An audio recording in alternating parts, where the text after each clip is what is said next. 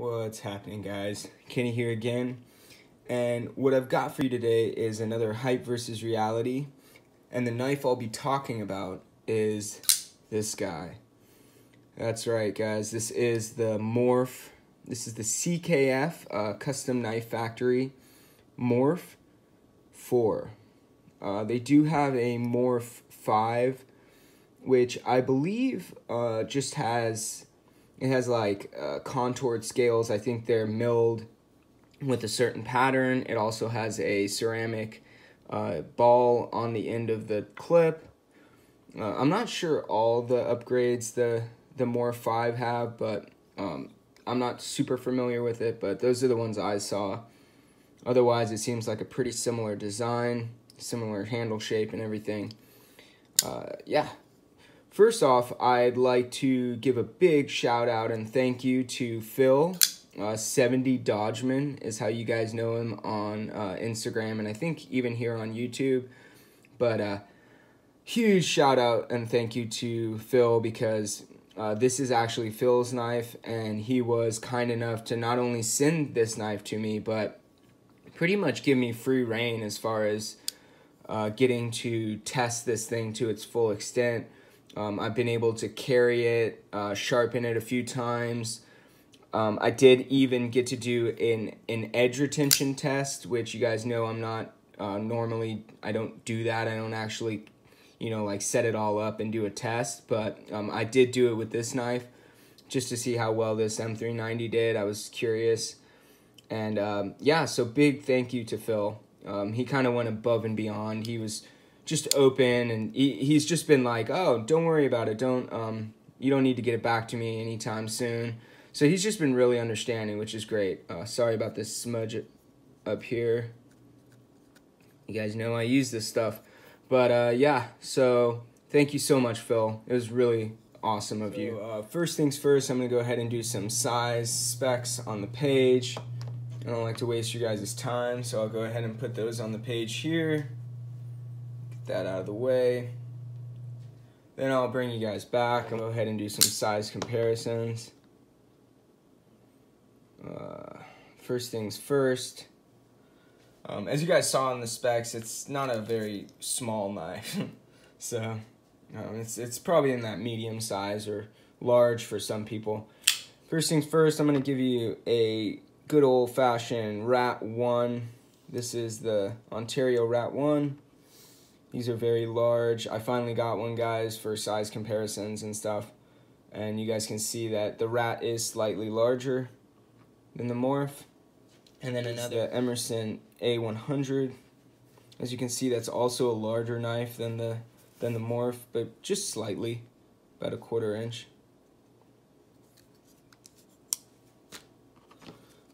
Next is going to be Benchmade. I'll go bring in the full-size Griptilian with my aftermarket scales there. Griptilian's a slightly smaller knife. Or, yeah, slightly smaller. Ever so slightly. Similar blade shapes, though, and blade lengths and everything.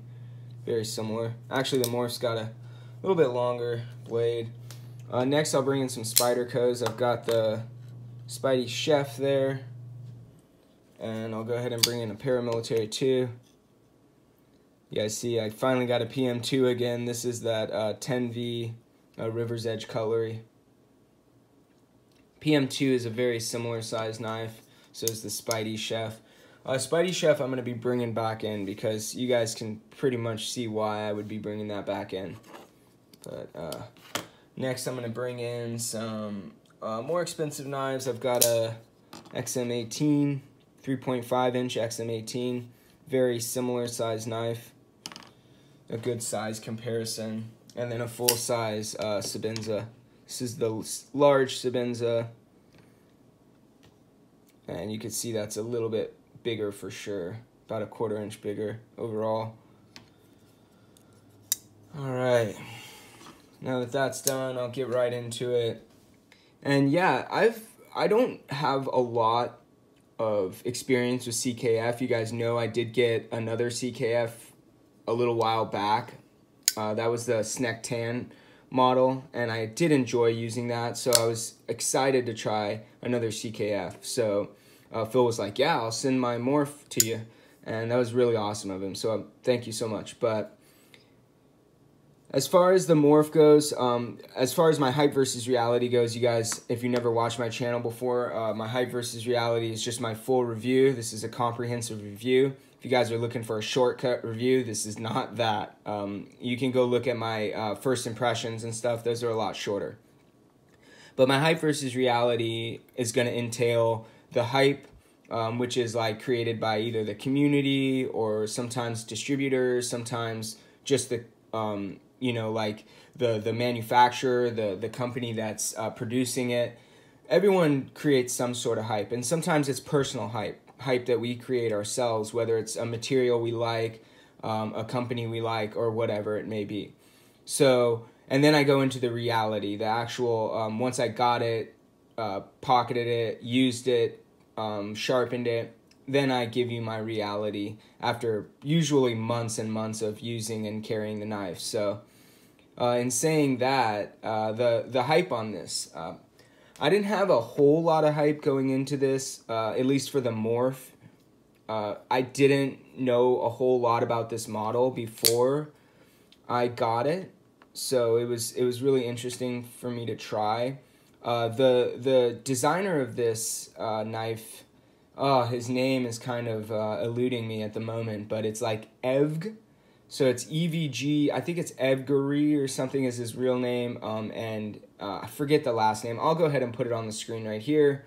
But seems like a really cool design, very interesting shape to the knife, a very broad blade. I was really intrigued by just the shape and design from afar, and then I was intrigued by it being CKF. That was a lot of it. Custom Knife Factory. They're made in Russia. They seem to have a really good fit and finish overall. The one I did handle was really well done. Everything seemed to be really well done. The build quality was really nice, and then it comes with all the amenities. It comes with a nice bag, like a pouch. Zippered pouch with like extra bearings and extra like spacers. They seem to come with a lot of extras, which is nice, and they seem to be just, you know, really trying to go above and beyond with build quality and attention to detail and QC, you know, quality control. Although I was intrigued to see how they did with their steel, because that's something we don't get to see a lot of, and I was just definitely intrigued to try it out. And then, you know, that's pretty much the hype. I didn't have a whole lot of hype on this knife. And then, of course, Phil just wanted me to check it out. So I said, you know, let's do it. Phil didn't really give me a lot of hype to go with. He just was like, check this out. So it was cool. And then the reality, when I got it in hand, it was extremely comfortable, guys. As soon as I took it out of the package, just looking it over, I'll go into more of the fit and finish first. It's really well done. The stonewash on the handles, it's really just that plain titanium, and the stonewash is done extremely well. I'm definitely going to hide a lot of scratches. It's almost like a stonewash and then a mirror. It's like a mirrored stonewash, or at least like a satin stonewash. It must come back and do some polishing after it. But it's very nicely done. And on the blade as well, really kind of just goes right into the blade. Almost the same stonewash. Which, love it or hate it, you know, you could definitely hate that there's no contrast between the handle and the blade. That's definitely a personal preference thing. I don't mind it necessarily, but I would probably end up anodizing this handle. You know, I don't know. Yeah. Probably do something to get it to be a little bit more contrasting. But overall, the fit and finish is done extremely well. Centering is dead on. The chamfering is done extremely well. Really no stone unturned. They've chamfered every edge, every sharp edge, or anything that could become sharp. the inside of the handle scales. So everything's very smooth, nothing to be that's objectionable. Even this spot here, it's chamfered as well. I mean, the sharpest point is probably right on the edge, but it's really mild. Nothing bad. The jimping is done extremely well and chamfered. There's my smudge from cutting boxes down. Everything's chamfered extremely well. Even the back of the blade is chamfered lightly. So, really well done. Very, very nice. And then, like I said, everything's fit. I mean, no movement at all. Just very well done. Pivots cut cleanly, nicely, fits in there nice and flush. All the screws. Very well done. So, as far as action goes, you've been seeing me flip this already. There's definitely a nice crisp detent on this guy. And there's no issue flipping this out in any way you'd like to. So, light switch, which isn't necessarily how it's set up, because there is a little bit of jimping, I guess. So yeah, you can really just do this however you'd like. A little bit of jimping on top, but even more so, you see it's almost set up for a push button, and your finger lands right in that little cupped area right there, so it's really nice. It's not like, it is chamfered a little bit, you see that right on the edge, so you don't even have the points right here to contend with when you flip. So it's very comfortable. I never noticed anything as far as like, you know, as far as like flipping a lot, I never noticed anything that was objectionable or became an issue. So very comfortable. And then as you guys can see, the dropping action, it's very free. It's not like a full free dropper, but it's damn close and very, very fun to fidget with if that's your thing. Easily you can do one swing as long as you give it enough.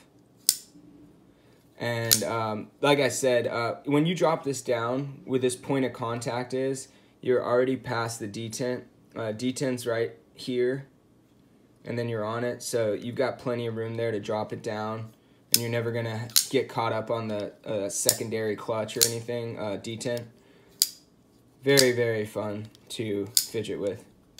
Very smooth, very nice detent. See that suck in. So the action is really enjoyable, very nice. Also like this aesthetic, guys. I like that design. It's not very functional as far as using it, but you can grip it. That's what I did find. You can use these like fullers or whatever you want to call it, these grooves in the blade. Very easy to just grip them and open. One thing I would say that I thought was an interesting design, I don't know if this is a captured pivot. I never opened the knife. Speaking of, this does, I believe, have a ceramic detent and ceramic ball bearings. It does have ball bearings, but I believe they're ceramic. I never opened the knife, and they don't specify on any of the sites, so I couldn't figure it out, but I believe they're ceramic. It's very smooth, so I feel like they should be, but it's hard to say. But one thing I'd say, I'm not sure if this is captured, but this, in my opinion, should be matching these. If this is a captured pivot, they had a miss here. I don't think it is captured, but if it is, yeah, those should have been lined up with these. That would have been just an extra nice touch there if they would have done that. But again, I'm not sure if it's captured. So if it isn't a D pivot, I would set that to match that, and it might have matched it at first, and it's just over time started to work its way around.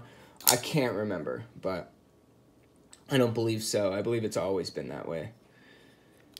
Anyways, moving along, as far as the use goes, as far as actually putting this thing to use, I did use this thing extensively. I got to put a lot of good work into it. I got to carry it a lot of days, thanks to Phil and his openness to letting me do that.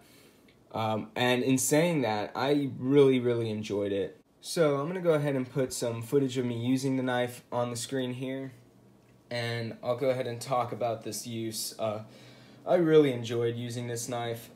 When I got it from Phil, initially, just the first initial reaction was how nice and smooth and comfortable in hand it was. When I started to use it, I noticed that even with that extremely broad blade, which is nice, I love, with the broad blade you get easy cutting because that primary bevel isn't coming to that behind the edge dimension at a fast rate. It's just a less abrupt descent to the secondary bevel, which, is just going to make an easier slicing. And I noticed this one felt pretty good in that dimension, but at the same time, the behind the edge thickness was thicker than I expected it to be, and it was a little disappointing because of how broad this blade is. They could have come very, very thin behind the edge, and it was a little disappointing. But in saying that, the comfort of the handle made up for that, for sure. It definitely made it easy to put, to squeeze hard and push hard through materials because of that comfort of the handle, which isn't exactly inherent. You would think with some of the points, I'll go over that more when I get to ergonomics, but you'd think with some of the points on the back of the handle, it would be somewhat offensive, like you would get some hot spots, but in fact, it was extremely comfortable. So I was very impressed by that. Because of all the chamfering as well, it was very, very comfortable. When the knife came to me, Phil had kind of said something about he felt like the M390 might not be done very well or just be soft. And I did notice that in use in my first edge and just putting some use to it. It did feel like it didn't stay as sticky or as sharp as it should have for as long as I thought it would have. But in saying that, it was okay. It didn't feel horrible, but it's not what M390 you would expect, like what you would expect M390 to do. So in saying that, I kind of went back to Phil and I said, well, would you mind if I tested it? Would you mind if I did a cut test? As you guys know, I don't really generally do cut tests, but I'm trying to do more of those just to maybe give another data point, and also when I get the time, it's nice to be able to compare it to what Steve and Gerald have got. So it was cool to try and do some cut tests. This is one of the first knives I've done. I did do another one, which I'll be showing you guys eventually here. But I will show you that footage as well after the footage of me using it in day-to-day. And you guys will see. At first, I did feel like it felt soft. After a few times of using it, it felt like it stropped back really well. So I said, maybe it'll do better than I thought. And I asked Phil if he would mind. He said, hell no, like go ahead and do it. Do what you got to do. So I went ahead and cut tested it. And what I did get was pretty much what Gerald has found to be almost like average to low M390 performance, at least on the production level, because this thing did 115 feet fine edge and 190 feet working edge, which is, for you guys that watch a lot of Gerald's and Steve's testing, you'll know that is not good. That's really on par with some S30Vs. Like Chris Reeves' S35 will blow that out of the water. There's a lot of things that will blow that out of the water. So it's kind of a little disappointing to see CKF not necessarily pushing M390 to where it needs to be. And I did do a test to confirm those results, and on the second test, I got 118 feet fine edge and 187 feet working. So it did back it up, and I was not impressed by those numbers. So it was a bit of a bummer, but I think Phil was expecting it, and it was I mean, I didn't expect it, but I was bummed for Phil because it's just not ideal. We definitely want to see M390 doing better. But in saying that, the edge did feel really nice off the stones. It took a nice, super, like, crisp edge. And it feels great now. I'll show you when I bring you back. But the edge it took was nice, and it's dropped back easily. So it seems to be done well, maybe just at a too low of an HRC. So yeah, in saying that, I think I will bring you back here, and we'll go more into the ergonomics of the knife. As you guys can see, this does have that like sway back, like kind of like that arched back. And as I said before, you can bring in the Spidey Chef because it's a very similar shape of the back of the handle. A little bit higher, not quite as low on the stance, but as you can see, that's a very similar back. So the way this works and the way it actually feels more comfortable than you think is it fits that curve of your hand. So where your hand kind of naturally curves down here as you bend it, see that, how it curves? The knife just fits so perfectly in that curve of your hand. And whether you're in that saber grip, which you can see is almost the most natural feeling, whether you're in that position or whether you go into hammer grip or pinch grip. The pinch grip is actually the only one that I found some discomfort because of the point there, but honestly I didn't notice it much because you can kind of place your hand right here and push, and it was very comfortable. This handle was extremely comfortable. There is a little bit of finger grooves here. You got a finger choil here, and then you got a little bit of a groove here and then a little groove at the end, but everything is very subtle, so there's nothing that's going to force your hand necessarily. And I think even if your if your hands were smaller than mine and it landed right here, I don't think it'd be that objectionable. My hands again are 3 3/4 inches broad and 4 inches tall, and then from this point to this point is about 6 1/4 to 6 1/2, depending on where you measure to. But yeah, I pretty much a large size glove, latex glove, and it's extremely comfortable in my hand in any grip. So even a reverse grip, well, I mean reverse grip is comfortable as well, but even in a pull grip, it's fairly comfortable. It's not as comfortable as some knives, but fairly comfortable. So really nice in use. I really enjoyed that. And if you guys have a Spidey Chef, you'll kind of know what the Morrf would feel like in your hand. Very similar. Although the Morrf is a little bit thicker in the handle, so it's actually even more hand-filling than the Spidey Chef. Spidey Chef is a little thin, but still very comfortable, in my opinion, at least. But moving along, yeah, ergonomics were great. They were really well done. I'm gonna go ahead and bring in the calipers right here, and we'll go ahead and get that behind the edge dimension. This is at it's at 16 degrees per side now. I did 15 degrees on the testing. I did it the same way Gerald does, guys. I did 15 degrees, 1500 to 1500 grit diamond, and then I stropped to 1 micron. All right, so 21 thousandths behind the edge at the heel.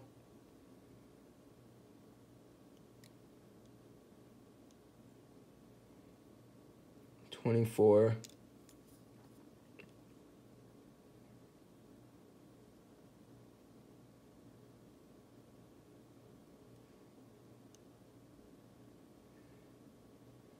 So 19 at the belly. That's where it gets the thinnest for sure. So it does cut nicely through there.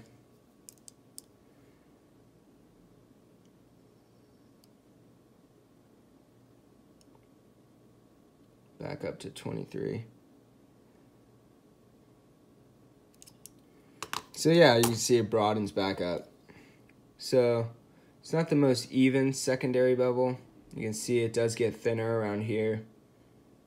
thicker here, but it still slices very well. I was impressed because of that broad blade. You get some nice slicing out of it. Really enjoyed using it though. So as far as in the pocket, guys, it was very nice carry. You'll see that the clip comes up, which, oh yeah, as far as the clip in the hand, it just disappears, guys. Absolutely disappears. Very well done clip. Very well done. But going in and out of the pocket, it's very nice as well. It's got a good amount of retention, yet still soft enough to get in and out. Fairly easy. Really well done. There's not a whole lot of clearance, but it's enough, I found, for most of my pants and stuff. I didn't have any issues. It lands on the scale, so you're not dealing with the edge of the cutout. Didn't notice any fighting there. So, well done. And as far as weight goes,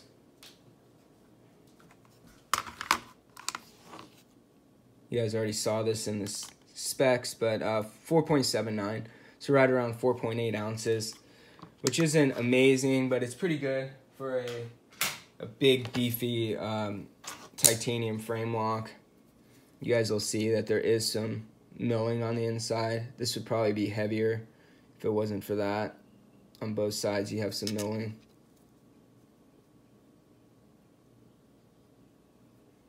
Whew, there we go. So that's nice. And it's not, I didn't notice it being necessarily heavy, although to some people it'll be a little heavy. It's definitely a little more handle heavy, just a little bit, but pretty good, pretty balanced. Really enjoyed using this. In conclusion, I think it's a great knife. I think that CKF has done a really good job. I think that it's definitely worth the money. I think these are right around $330, $320. I think it's well done. The only thing I would say is left, you know, unfinished or could be much better is the steel. They could be pushing that M390 much harder.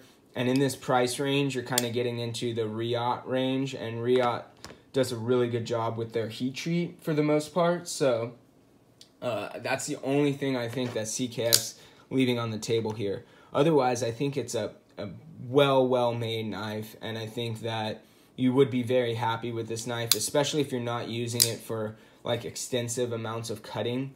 If you're just using it for everyday EDC and you're not, you know, you're not working at a retail shop or something and cutting tons of cardboard, I think this would be fine for most people. Even if you do that, you're going to get through your day, and then you just have to sharpen it or strop it daily, you know, depending on how much you cut.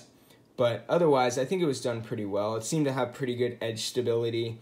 There was nothing I noticed like chipping or anything like that. It seemed to be done well in that sense. Do I think it would get better through more sharpenings? Possibly, but I didn't notice any significant difference with the first and second sharpening, and I know that Phil did his own sharpening as well, I believe. So yeah, I think it'd probably just do right around there, maybe a little better, but not much. So yeah, I don't think there was any like fatigue steel necessarily, although again, I don't know how many times Phil sharpened it. So yeah, overall, I think it's a well-designed, well-made knife. Just the steel is the only thing I felt like was coming up short. In saying that, I do want to thank, and I want to thank Phil again. Thank you so much, Phil, for letting me get this thing in hand and giving me the time that I needed, because I've had a lot going on right now, guys. Sorry for the less content I've had lately, but I've been super busy and a lot of life changes going on right now, so I will be trying to get more out soon. But thanks for watching, guys. Thank you, Phil, and have a great day. I'll see you on the next one.